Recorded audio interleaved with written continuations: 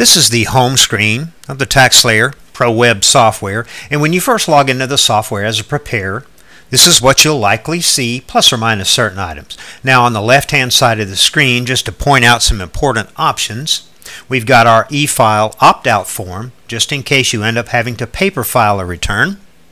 We've got the refund calculator, in case you need to give a client a quick estimate on his or her return. You can enter basic info, but we'll go into more detail on the refund calculator in a subsequent video. This is the Message Center button. This is our office InMail. I need to send a message to the manager. I need to send a message to one of my co-workers, or vice versa. They may need to communicate directly with me.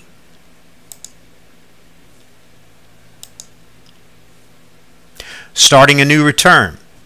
If a client comes in and he or she is a returning client, you can enter the Social Security number and basic personal information will pull forward. If he or she is a new client, you'll be asked if you wish to create a new return.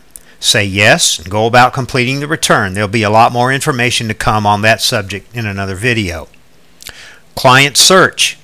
This is for returns that already exist in the database, going about locating them, making sure that they were processed and completed. Configuration. Once you enter in your company information at the beginning of the season, you can pretty much set it and forget it.